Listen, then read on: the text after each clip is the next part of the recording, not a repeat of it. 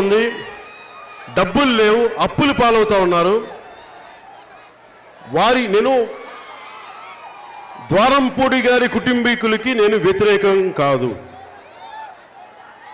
ఈరోజు మార్నింగ్ కూడా చాలామంది మాట్లాడుతూ ఉంటే వైసీపీ నాయకులకే చెప్తున్నా, నేను మీకు వ్యతిరేకం కాదు. మీరు అద్భుతంగా రైతు కన్నీరు తుడుస్తానంటే నేను చప్పట్లు కొట్టి మీకు భుజం తడతాను తప్ప నేను మీతో గొడవ పెట్టుకునే వ్యక్తిని కాదు. అన్నం పండించే రైతు కన్నీరు పెడతా ఉంటే కష్టాన్ని మీరు అడ్డగోలుగా దోచేస్తూ ఉంటే మీరు రైస్ ఎక్స్పోర్ట్లో రారాజులని మీరు గర్వంగా చెప్పుకుంటారు. ద్వారంపూడి కుటుంబీకులు ఇక్కడ ఇన్ని లక్షల మంది రైతులు కన్నీరు పెడతా ఉన్నారు. మీరు గోదావరి జిల్లా రైతాంగం మీద, కోనసీమ రైతాంగం కన్నీటి మీద డబ్బులు సంపాదిస్తున్నారు ద్వారంపూడి కుటుంబీకులు. ఇది మీరు గుర్తుపెట్టుకోండి. ఈ ద్వారంపూడి గారి కుటుంబీకులు ఎవరు చేస్తారు? జగన్మోహన్ గారు చేస్తారు. Because enumeration should start, and while you do the enumeration, please be of utmost humanitarian in your approach.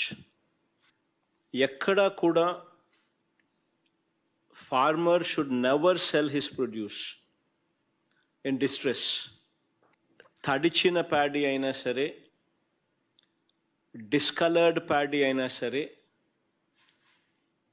be it any category. I should not hear an instance where farmer had to sell at a lower rate in distress. If at all farmer is selling outside, it should be at a higher rate than MSP and not at a lower rate. It is government's duty to ensure that government is standing by them.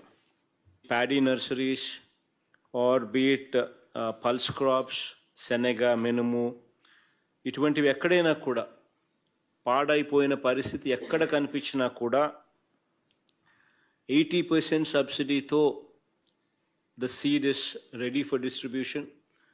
Please make sure that every farmer is given this seed in any such instance. ఎక్కడ కూడా ఎటువంటి ఇబ్బంది జరగకోకుండా.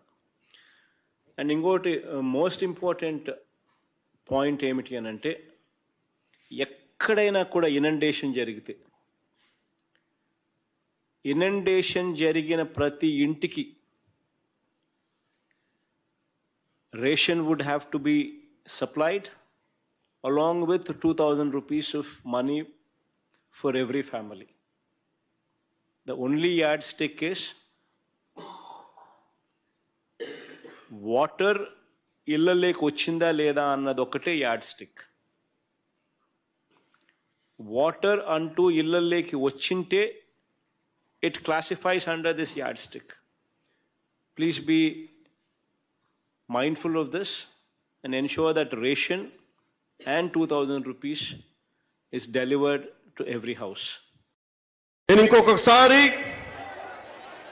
ఓడిపోతాను అని చెప్పి నిర్ణయించుకునే ఈ criminal గ్యాంగ్తో గొడవ పెట్టుకుంటున్నాను, గుర్తుపెట్టుకోండి.